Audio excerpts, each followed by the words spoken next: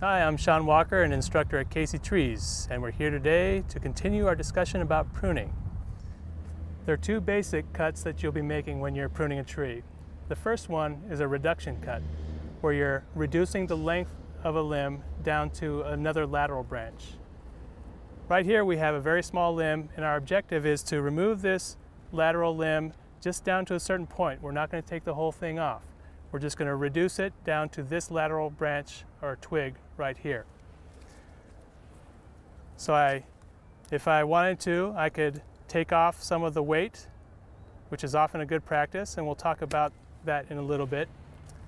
And then that kind of clears things up for me to go in and make my final cut. Something about like that, about a 45-degree angle along the twig.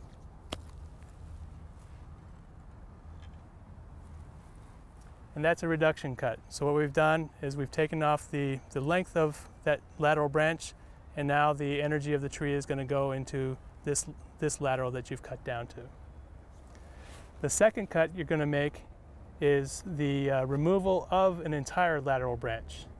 So we're going to focus on the same branch here. Now our objective is to remove the entire thing from the main trunk of the tree. So you have a main stem going vertically, and you have this lateral branch coming out, in this case to my left, and we're going to take this entire thing off. And so that's actually a different kind of cut.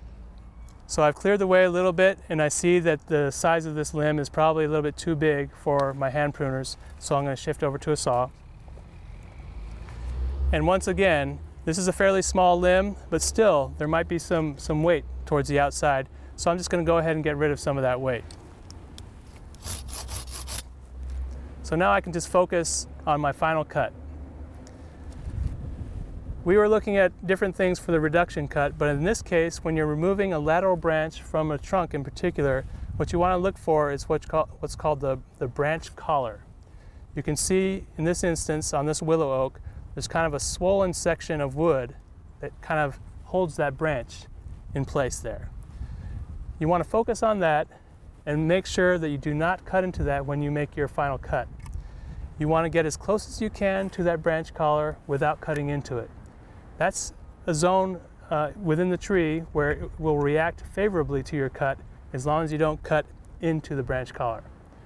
So here we go. And with this willow oak in particular, you can see that the branch goes almost straight out. So I'm going to make a cut that's pretty much just straight in line with the branch collar there. But remember, not cutting into it. So right about like this. And then once again, this is a pole saw, so I'm going to do my cuts on the pole.